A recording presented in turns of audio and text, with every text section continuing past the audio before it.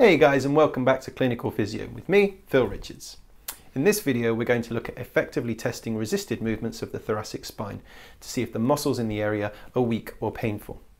When doing resisted tests we want to think of two key things: power, which we rate on the Oxford scale between 0 and 5, and pain. With this in mind, we're going to go straight into the next video. Let's get clinical.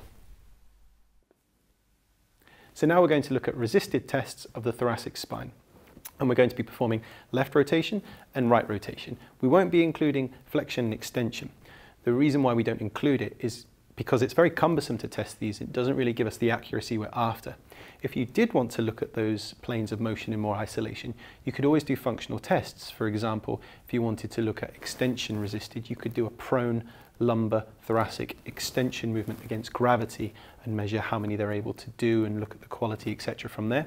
If you wanted to look at the anterior muscles for the flexion movement, you can always get them to do sit-ups, either oblique or straightforward ones.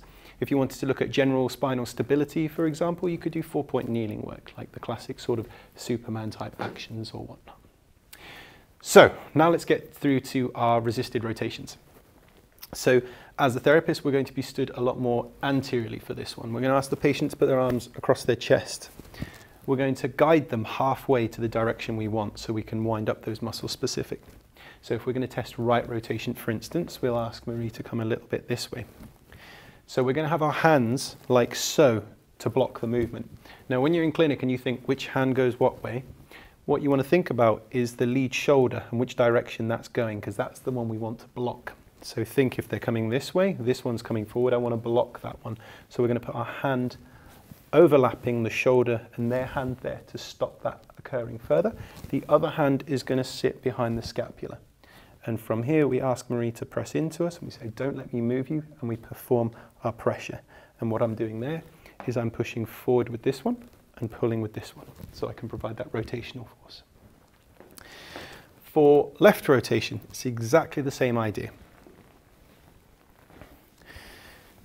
So just so you can see at home, I'm going to perch on the plinth here, but ideally you want an upright, good alignment so you're not stressing yourself. But it's exactly the same principle. So we see that the right shoulder is coming forwards because we're doing left rotation. We're going to block that movement. So we're going to have one hand here and our other hand is going to sit behind the scapula to stabilize. Same thing, don't let me move you, and we provide that force. And you want to put that force, that pressure on very slowly, like you're opening a tap, to let that power come through gradually. Please don't just sharply jar the patient or anything like that, because it doesn't give them a chance to join in. You might strain them and you also won't get a real appreciation for the muscles at work. So when we're doing our resisted tests, we need to think about two things. We need to think about pain and power. If it's painful, then we're thinking it's going to be a contractile structure. And in terms of power, we're going to rate it on the Oxford scale between 0 and 5.